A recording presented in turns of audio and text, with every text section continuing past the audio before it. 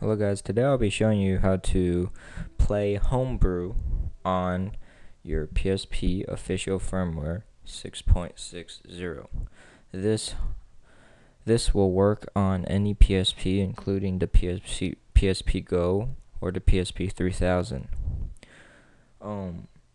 Homebrew is user-generated applications for the PSP that allows you to do things on the PSP that Sony did not intend you to do, such as watching YouTube on the PSP.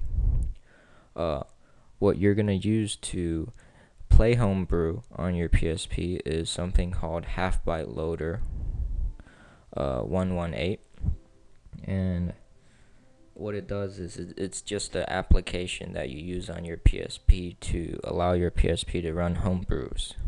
And this one will work for PSP official firmware 6.60 as stated previously. Okay, the first thing you want to do is just download the HALFBYTE Loader 118. Once you download it, hook up your PSP to your computer. Open up the HALFBYTE Loader that you downloaded on your computer and open up your PSP on your computer. You should have these two windows open right now, and just simply drag these three files, the HBL, PSP, and h.bin files all over to the root of your PSP. So just select them, drag them over. I'm just gonna say that you want to replace and press yes. You won't lose anything.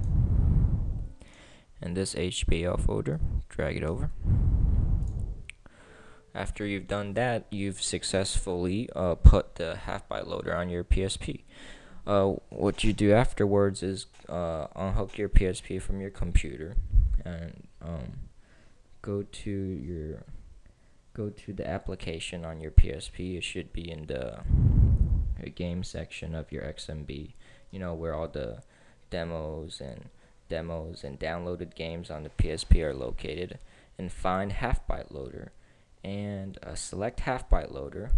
And once you selected it, it should take you to a screen that shows all the homebrew you have on your PSP. Now, in order to install Homebrew on your PSP, what you do is you download the Homebrew you want and go to your PSP folder and go to your game folder, and you should just simply put the Homebrew into your game folder of your PSP. Now I have some cool Homebrew that on my channel that you can check out, such as how to put a Game Boy emulator on your PSP and such. So if you check out my channel, you'll find some cool Homebrew you can install on your PSP. Thank you for watching this video. I hope this works for you, and if it doesn't, simply comment and state your problem, and I will most definitely get to your problem if it isn't answered in the video or the description.